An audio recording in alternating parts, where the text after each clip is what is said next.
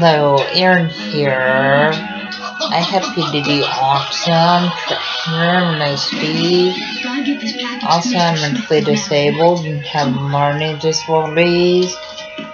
I'm first grade level at reading, second grade level at math, and I'm mentally first grader age. Also, because of medications I take for my mental disabilities. I have a wrapped heartbeat, but I take medications for my wrapped heartbeat. Also, I have fears of crowds, loud sounds, and yes, when people ask me over their house, I don't know how to respond, and that's frustration. Also, it's hard for me to interact with others. Also, autism is kind of like a brain delay of social interaction, and the autism makes it hard to process what other people are saying. Also, autism makes it hard to process other people hugging and kissing, and the autism makes it hard to process other people holding hands.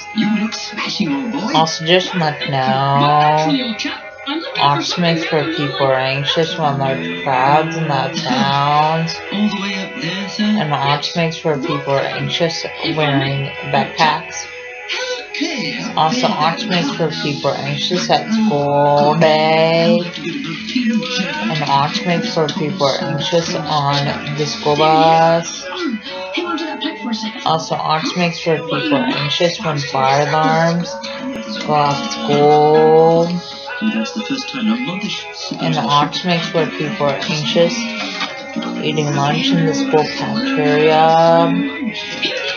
Also, just let you know that the signs of autism are lack of social skills, lack of eye contact, lack of speech, and lack of communication. And when people act up in school, that's not an autism. Also, when people have low grades in school, that's not an autism. Also, when people stem in school, that's not an autism. Also, stimming is kind of like hand flapping and hand motion, hand movements, and hand fidgeting.